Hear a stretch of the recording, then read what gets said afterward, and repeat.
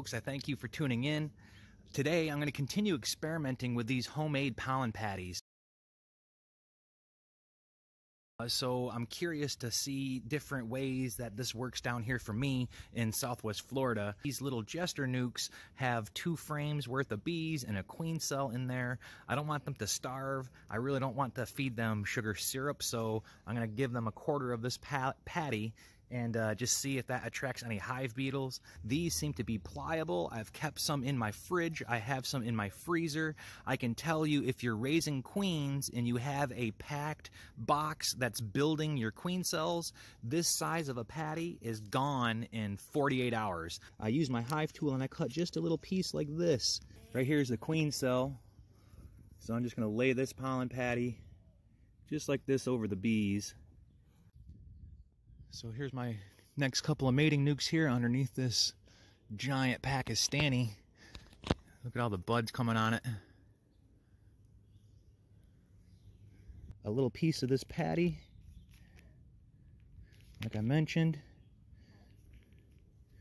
Okay, you see our little queen cell. We're gonna go ahead and give them that patty, close them up.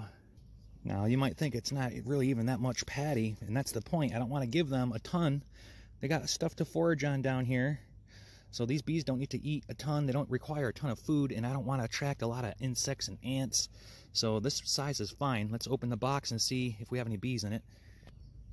Very small amount. Yeah, this box is going to need more bees. For now, I'll just kind of lay this pollen patty right there. And just to let y'all know, I completely set these up wrong. I understand that.